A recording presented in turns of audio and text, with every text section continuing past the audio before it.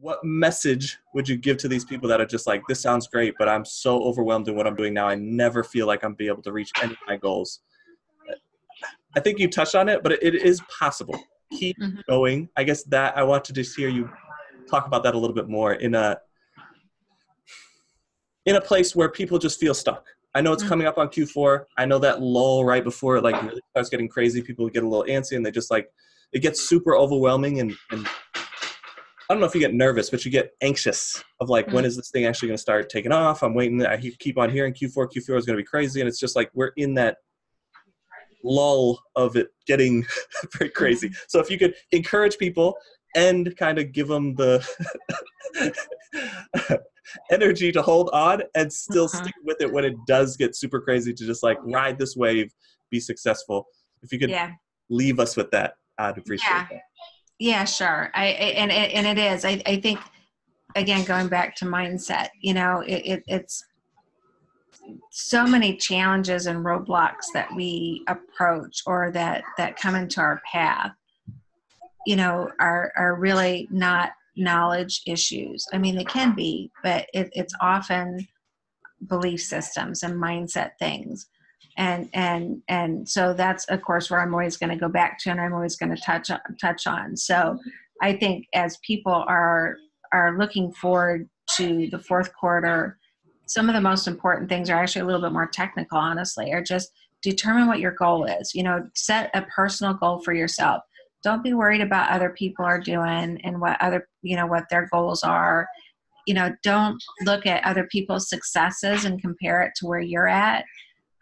You know, this is a really personal journey. And so one of the most important things is to really determine what your personal goal is, what you want to accomplish personally for this next 3 months. And then you need to develop a plan of action for that. Like I said, we just went through our accountability group, and we had one of the things that we did, my friend Marianne Ranner put together this thing called Goals with Purpose in a pick chart. And in the Goals with Purpose, 2 of the steps are to identify potential roadblocks and then identify what the solutions are to those roadblocks, so that when they happen, you already have a plan of action and it's not going to throw you off track. And so I think that's one of the things that I would recommend for people going into this next 3 months, or actually any part of their business, honestly, is just to determine what your personal goal set is. And then make a checklist of the priorities of how to get there, determine what the potential roadblocks might be, and then think ahead about what solutions you might have in place. Because, and for example, you know, if you decide that you're going to go into a new store and you're going to do you want to do reverse sourcing for replenishables, and you get inside and the network doesn't work, you know, and you don't have that. Well, you can let something like that totally derail you. I mean, and some people do, honestly. You know, you can let that totally derail you. But if you determine ahead of time, it's like, you know what, if I have this plan, I'm going to go into the store, and if I end up not having Wi-Fi service, then my solution to that I've already determined is going to be XYZ. You know, it could be, well, I'm going to take pictures of everything and then I'm going to go home and do research or whatever. I just want to stop there and stay here for a second. I love that. We do a lot of action plans and like systemizing, but I don't know if we prepare ourselves properly for the roadblocks that we might run into. That's fascinating to me that you take the time to do that preemptively, to go, oh, this might happen. Let me figure out a solution for that before it even happens, so that when it does affect me, I can blow right past it. It'll be like, oh, I kind of saw this coming. No problem. I'm getting into that. I guess, or I've experienced it in the past. That's the other thing. For me, I think because we've done so many things, I'm constantly running into walls, just because I like to take action immediately, not with a whole bunch of planning. I think that's why me and Dale work so well together. It's like it might be in the beginning was very difficult, but now that I've seen so many problems, I've run over so many obstacles and run through so many walls that like now I can go, okay, this is our game plan. I know this is not going to go exactly from A to B like how I want it to. I know it's going to be a crazy path, but at least I know in those peaks and valleys, I'll be able to persevere.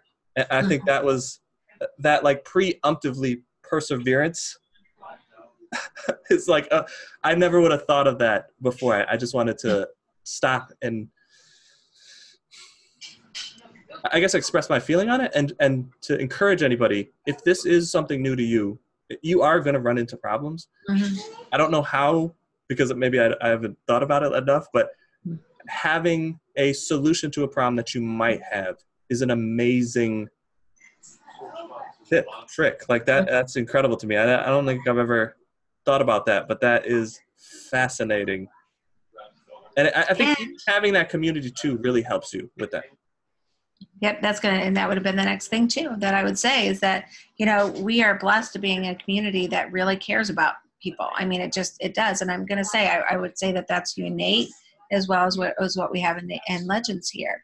You know, and we talk about this in the welcome conversation. So if there's new people here that are listening to this and you haven't done your welcome conversation, this is one of the things that we will talk about.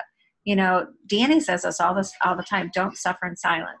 You know, we have community here that are happy and willing to answer questions, to help in any way that we can. And so lean into that.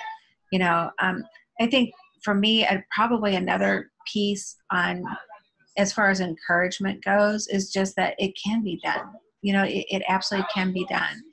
And if you're finding yourself in a position where you don't believe that about yourself, that's when it's even more important to lead into the community and ask for help and to determine, you know, what is the place where you're stuck so that you can take the necessary steps to get past that. Because I promise you, if you do that, it will be so worth your time. It will be so worth actually living your dream, living and having that be your reality and not just something that you're wishing and hoping for. You know, and that's the thing. It's out there. It's out there for everybody. If you're willing to believe, if you're willing to learn, if you're willing to put in the time, and if you're willing to lean into the community and ask for help. You know, there's no such thing as I know, a cliche, but cliches are there for a reason. There's no such thing as a dumb question if you honestly want to know the answer. Somebody told me that once. I love it. I've always loved it. It's so true. It's you have to ask for help when you need it. And there's plenty of people here that are willing to do that. Yes. And now I guess for the second part of that encouragement is when things do start getting crazy in Q4 and you feel super overwhelmed and you feel like you're not getting any sleep and it just feels like you're trying to ride this crazy wave. You've gone through at least some of these Q4s. What would be your lesson from the very first one to where the very last one that you went through is like, how do you maintain this level of work? I know you talked about like having a problem and preempting for that problem. I'm sure you're doing a lot more prep this year than you did the first year. I guess, how would you encourage somebody when they do feel like, okay, now I'm in this thing. Now I feel super overwhelmed. I feel like I'm losing this fight. How do I rally and continue to go? And I think this preemptive, like what you just said, you know you're going to hit these hurdles. What's something that a problem that you might run into and a solution for that problem and encourage them through this Q4 process? I think one of the biggest lessons that I learned, and this comes from, I think, one of the basic belief systems, tenets, you know, things that we talk about here, is just understanding where your priorities are. And so it's God, and then family, and then business. And so for me personally, the first couple of Q4s that I did were crazy. You know, they were crazy, and I never saw my family, and it was just like overwhelming and stuff like that. One of the things that we intentionally did last year, and I really love, I think Jimmy's talking about this within the replan course that he's doing as well, is it doesn't have to be that way. Okay, it doesn't have to be that way. Last year, we decided that we were gonna set our personal goals, and we weren't gonna get sucked into what other people are doing. So when I was hearing these people's like, oh, I had a $3,000 day, I made an intentional decision that I was going to stick to my guns on what my goals were. And my goals weren't that. You know, my goals were to find that balance so that I wasn't running all over the place and spending all the time and worrying about everything and trying to get everything in. Yes, you want to take advantage of the opportunity that Q4 happens, for sure. If that's your goal, maybe you don't, and that's okay too. But the point is determine what you want out of the fourth quarter and stick to that. Don't get sucked into everything else. So if you know that you're going to work X number of hours and that's going to be your business time, and then the X number of hours you're going to have for your faith and for your family, then stick to your guns on that and absolutely, make sure that that's the priority that you're keeping. And that helped me so much last year with the overwhelm because we mapped it out. We mapped out what we wanted to do. And because we followed our plan, it was great. We ended up, last year we were, all of our kids gathered on the West Coast for Christmas. And it happened that we were doing that like December 9th through whatever, just that last, for us, that still used to be a last push because we're like an hour from a distribution center. So sorry guys, we're one of those lucky people that can send stuff in almost at the last minute and it still gets to where it wants to go. But I knew I was going to be in Oregon and I wasn't, and so I had to make a conscious decision that I was okay with that and to walk away and say, okay, this was my goal. We knew we were going to stop here. Whatever got done at that point got done. And then we walked away. It was the best Q4 we've had. We met our financial goals. We met our personal goals.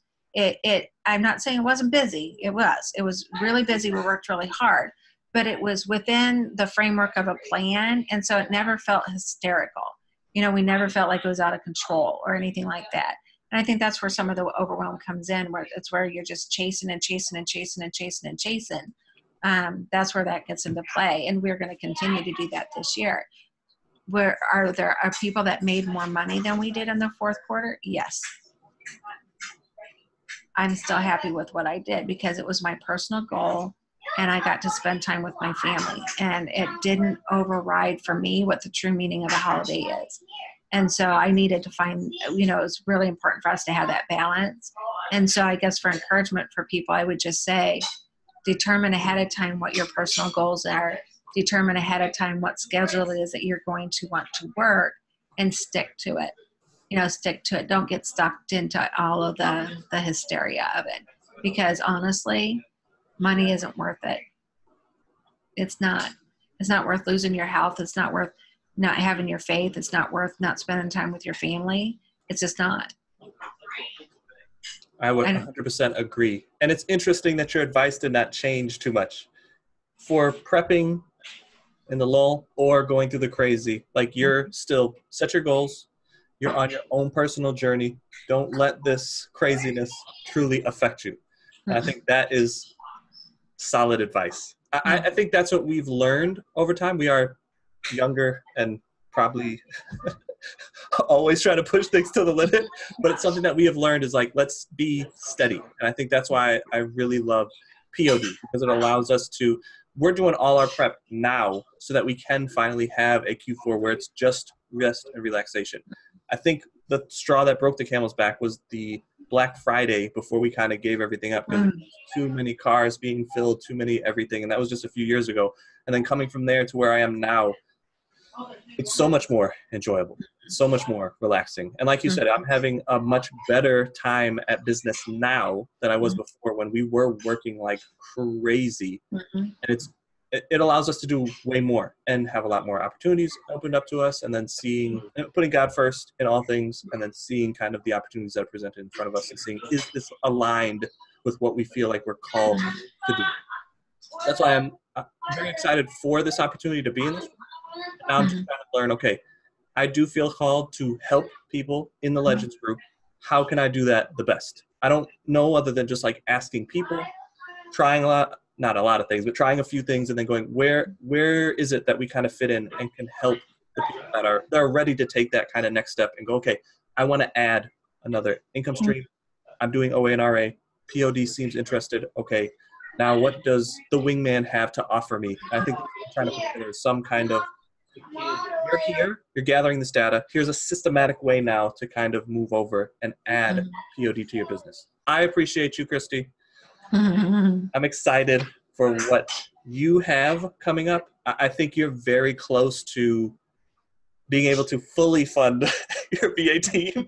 And I just want to encourage everybody in here, and any questions that you have, feel free to ping me, my brother Nathaniel Hibbert, any questions that you have on POD, if it's merch, KDP, whatever. That's kind of what I feel like I'm here for, is to answer those questions and provide you guys something to be able to add POD to your business.